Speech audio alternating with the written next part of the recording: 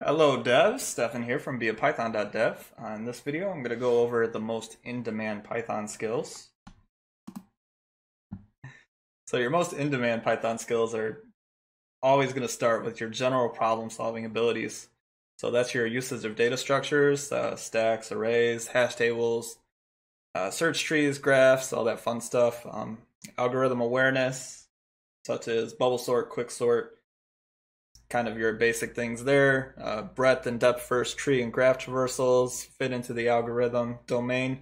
Your space and time complexities. So if you have a function and it's doing some logic on 1,000 elements, if it runs 1,000 times, that's going to be on. If it's 1,000 squared, that's on squared.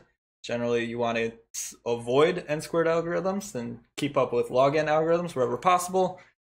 Or n log n, best case, where you're doing like a sort on an array and then you're traversing over the array trying to find some elements or combining them together. This doesn't actually fit into general problem solving abilities, but when you are creating code that does something, making sure that that code is very readable and extensible, being able to do your recursions and your memorization algorithms, and then optimizing that using dynamic programming techniques. Lastly, you can train on all these at HackerRank and LeetCode if you're a member of the Blind Forum and you're kind of looking through, how do I get a job at one of the top companies? They're always recommending just go do a whole bunch of LeetCode and do it in kind of a systemized way. There's posts out there that'll tell you how to do this. Kind of search them up on some brute force problems, some depth first problems, some dynamic programming problems.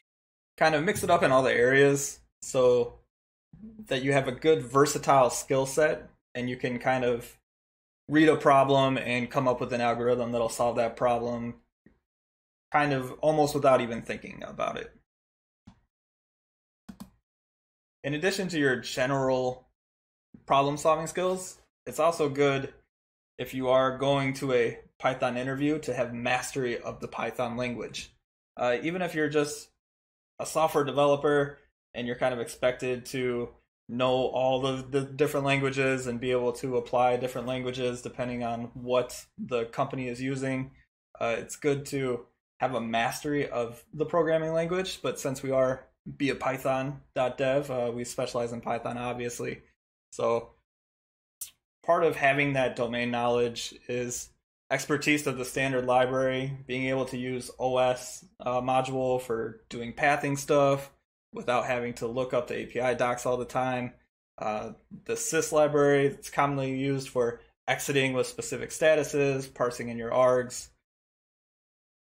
And then another one I use a lot is the multi-processing library.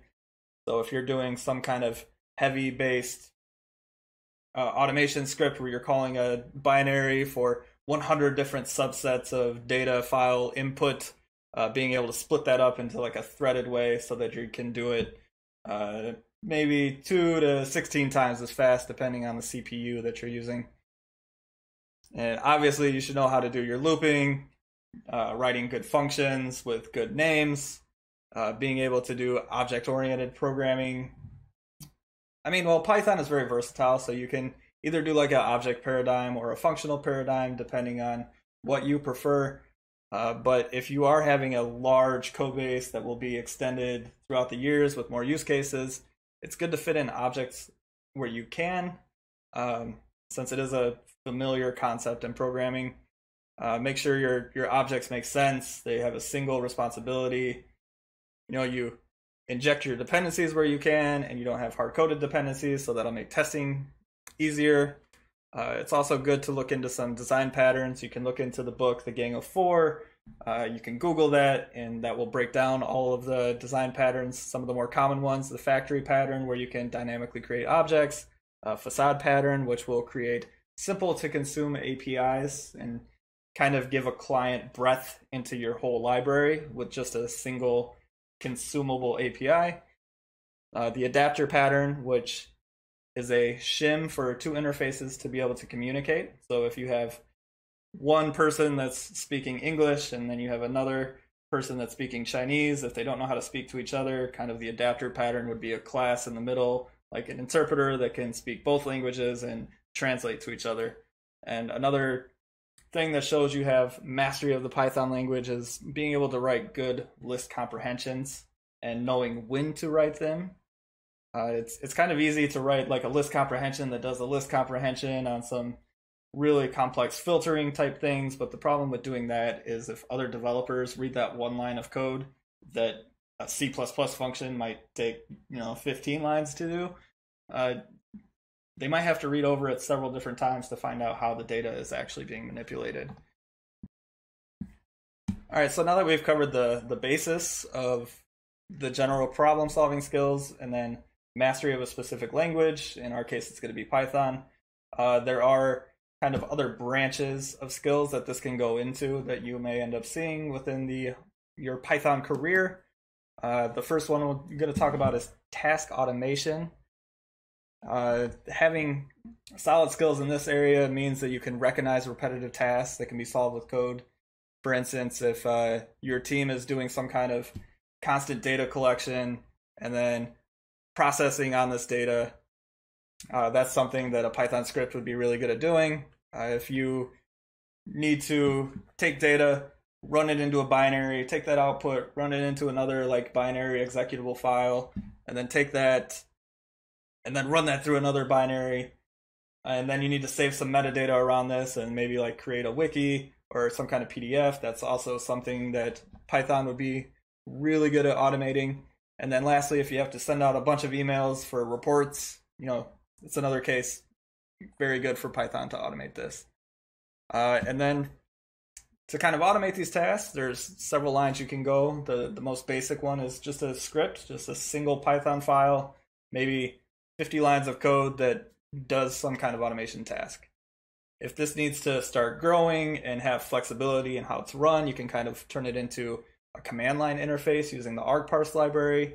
So you can pass in different arguments similar to how you would like with Git, where you can do like git push, git checkout, git pull. Those would be your arguments, and then that gives you flexibility over how the script is run.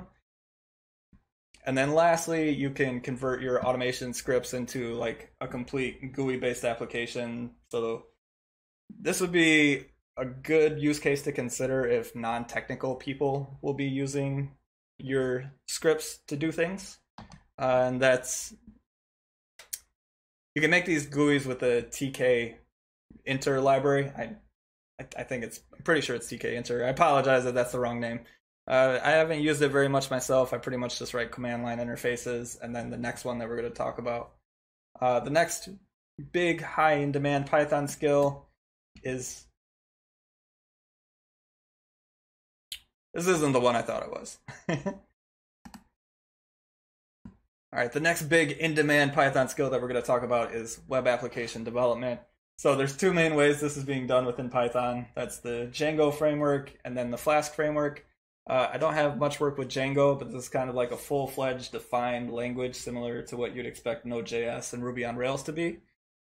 So it's fully managed. It's very defined in how you do things as far as like declaring your views, your APIs, and how you work with the database. And then you can also use Flask, which is a microservice framework. Basically with Flask, it just gives you the basic web server, and then from there you can use different other plugins, or you can write all your code for putting data into your databases, whether that's SQL or NoSQL, doing your authorizations. And then another thing Flask does give you is it gives you the Jinja library for making HTML templates. You can either choose to use that, or you can also bring in JavaScript client-side frameworks such as AngularJS, or what are the other popular ones? I know React, and then there's a third one which is also extremely popular, but I'm blanking on the name of that right now. All right, so next high in demand skill for Python developers out there is machine learning and data science, data analysis. They're all three kind of relatively grouped together. And the reason this is becoming so popular now is because of the scikit-learn libraries. You also have pandas and NumPy out there. These three libraries makes it very easy for kind of newcomers to come in and start doing their own experiments. training models and then kind of doing some of these classification problems that machine learning is good at.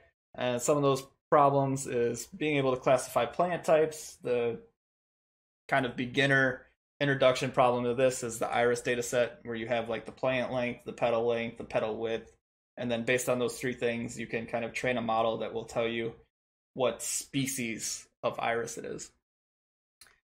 Predicting when something will fail based on sensor models. This is something I tried to do during my internship. We determined the sensors weren't getting the right data, so I was influential in having the company that I was working for create new hardware with more specialized sensors. So maybe they're doing this now, I'm not sure. Another machine learning problem is speech recognition. And this is because computers don't have ears, so they don't know how to interpret sound per se. And basically what the machine learning algorithm does is it takes the time series energy levels and it does lots of different transformations on that to eventually convert it into words that can be recognized.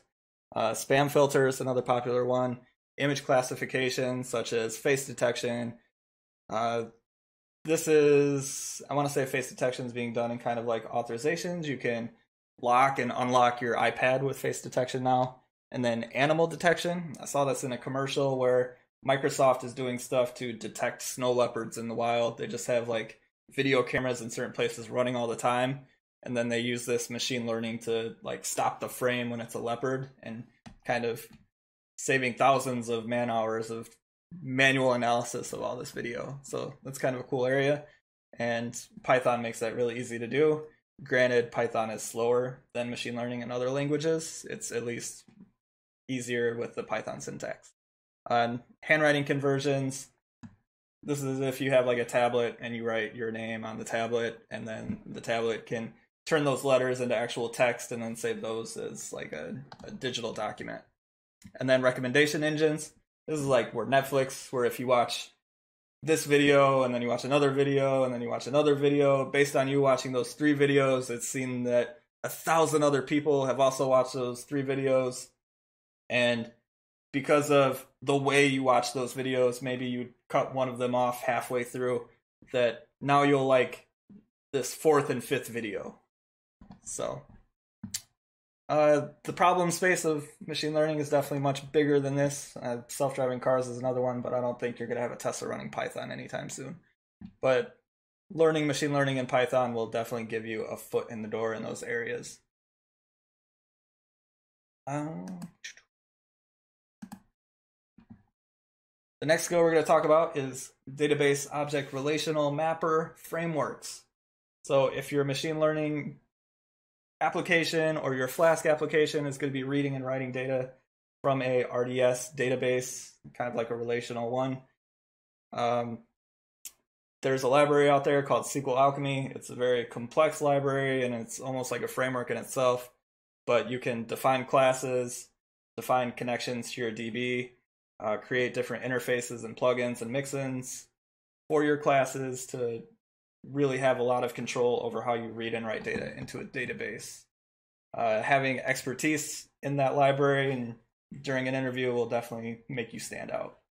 And then the last skill that will really kind of define you as a Python master, or even just a software developer master, or a personal master of yourself, is having good soft skills. You know, this includes having, self-discipline to have good eating and sleeping habits, exercising to promote your own energy.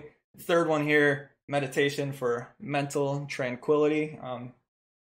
Meditation is definitely kind of a more popular area in self-help books and different productivity communities out there. I probably do it maybe once a week, and it's difficult. I haven't fully noticed the benefits, but it's something I'm practicing. For all you meditation experts out there, leave a comment below if you want to provide more insight than I can into this area. Good communication skills. As you can see during this video, I may not be the best verbal or even written communicator, but part of making this video is practicing and increasing those skills. You can also talk to the mirror like they do in The Sims if you ever played that old game. Or just practice within your teams doing learning sessions where you get out there and you talk about something that you learned in a recent coding project, or you talk about some framework or library that you learned in your own spare time and kind of share wealth of knowledge among the different people in your team. So that will help you increase those communication skills. Good goal setting habits is an important one. Keeping your goals smart as well. So specific, measurable, achievable, realistic, and time-based. So if you're able to set good, smart goals and you can consistently deliver on those goals, that will set you apart from a lot of other people out there. And then kind of the last one that I wanted to call out as a good soft skill to have is being principle-centered. This is a theory from the Stephen Covey 7 Habits of Effective People, where instead of being like work-centered or friend-centered or money-centered, there's all different kinds of centers that basically declares like how you perceive the things you do and what drives your actions. And there's positives to these and negatives to these, but in general, Stephen Covey believes that being principle-centered tends to drive you to being the most effective. And that's because to be principle-centered, that means that you've spent a lot of self-reflection determining what those principles are. And after identifying those, you can prioritize your time to be more proactive and focus on things that give you more long-term value over short-term gain, and be a much kind of overall versatile person. So those are the Python skills and skills in general that you should be working on to increase your software development career, especially in the Python area. Thank you. If you found this useful, please leave a like, subscribe for more Python content, and check out the blog link in the description for more information.